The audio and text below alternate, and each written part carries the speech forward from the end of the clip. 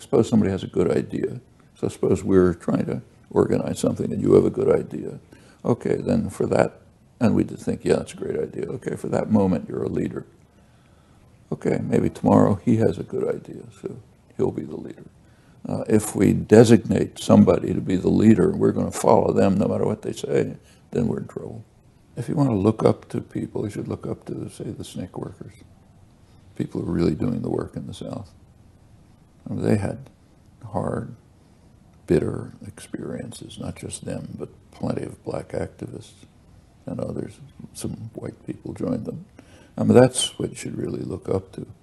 As soon as you start worshiping leaders, you're in trouble.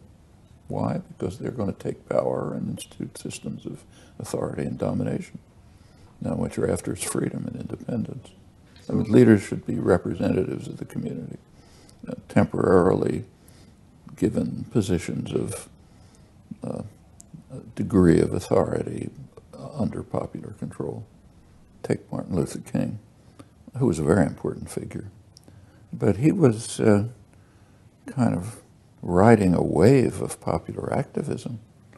If it hadn't been for SNCC workers in the South and freedom riders and black students sitting in at the lunch counters and mass public demonstrations, there would be no Martin Luther King. I mean, there'd be a king, but nobody would be listening to him.